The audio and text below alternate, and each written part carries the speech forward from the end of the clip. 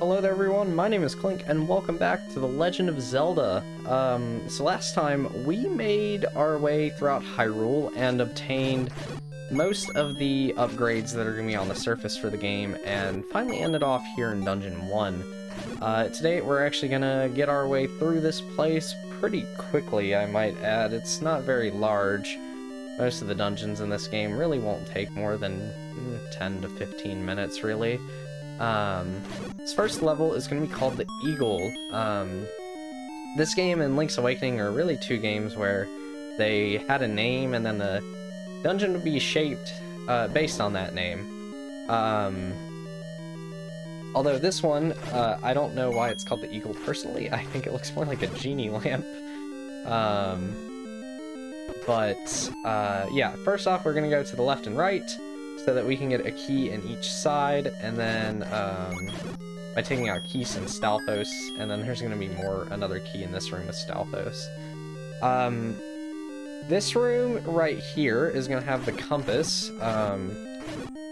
So Link's Awakening changed how the compass works in the Zelda series. Up until then, so in this game in A Link to the Past, the compass just shows you where the boss is.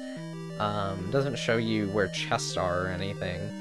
But one thing to point out about this room and the room to the left here is you can bomb the northern wall right here if you want to, just to get a shortcut. I don't want to waste my 2 bombs on that, so I'm not going to, but that also means I have to use all the keys.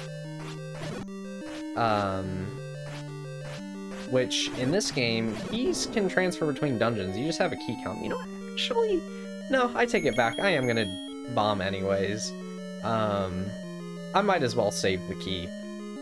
By the end of the, or not by the end of the game, but like later on in the game, you can actually have quite a few keys if you play your cards right and skip quite a few areas and dungeons. But this room here is going to give us the dungeon map, and there you go, there's the dungeon. I guess the top and the bottom are supposed to be like the wings of the eagle or something. But first I'm going to make my way to the left here. Take out these Zols. I think these are Zols in this game, actually. Kind of like the ones we saw in Link's Awakening.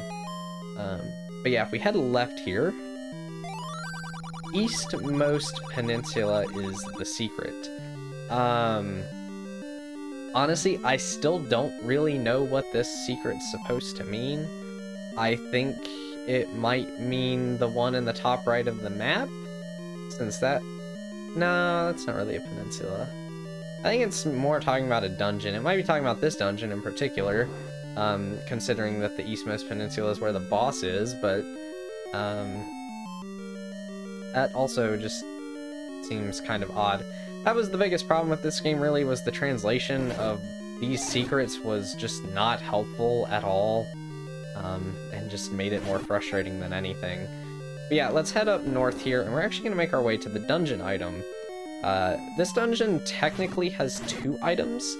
All the dungeons in this game will have some sort of item, like most Zelda games do, but the items in this game are actually quite unique, believe it or not. Some of them are, at least.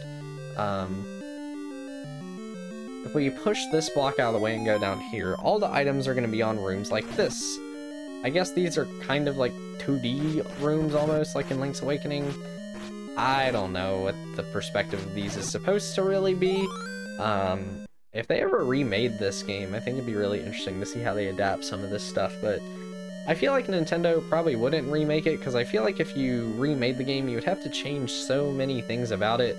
Like the sword here. I don't know if I've actually talked about it. It's pretty obvious that the sword just stabs instead of swings in an arc. That was a pretty big change that was made in A Link to the Past. But yeah, this game just kind of stabs. In the Redux patch, though, if you ever want to try that out, I feel like I might have mentioned that.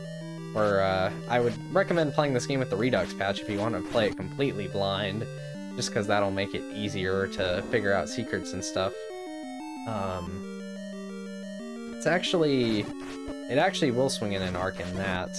But in this room, let's take out these Garayas. That's what these enemies are called, and they'll drop the boomerang. This is kind of the second item of the dungeon, if you want to consider it that. I think this is a pretty helpful item. The other item we got is obviously the bow, which we can now use.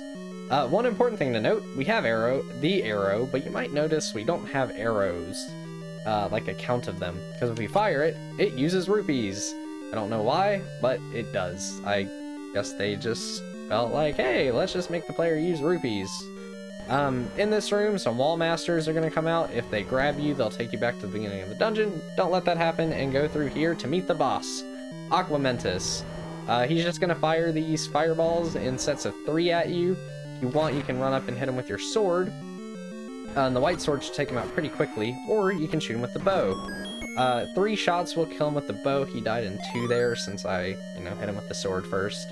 The bow is probably the easier strategy, but if you don't have the rupees, the sword is perfectly viable. And I'm actually going to go ahead and equip my boomerang just to have it. And yeah, that's going to get us up to 7 hearts. The heart containers themselves don't refill your health in this game, but the Triforce pieces will, and then you'll exit out at the dungeon entrance. From here, we are going to go to level 2. I was thinking about doing level 3 first, but I have ultimately decided I will just do level 2. The dungeons in this game can be done in quite a different order, but you will have to do Dungeon 3 before Dungeon 4, and I think Dungeon 4 before Dungeon 5. Because I know you need the Dungeon 3 item to get to Dungeon 4, and I'm pretty sure you also need the Dungeon 4 item in Dungeon 5. Once again, this is the screen with the Great Fairy to the north if you want to go use that, but I'm not for now, and we're just gonna make our way to the right. Because Dungeon 2 is gonna be here in the forest, and it'd be really nice if I could stop taking damage, actually. The boomerang is not gonna necessarily damage enemies, by the way. It will stun them, but that doesn't mean it's not helpful for killing stuff.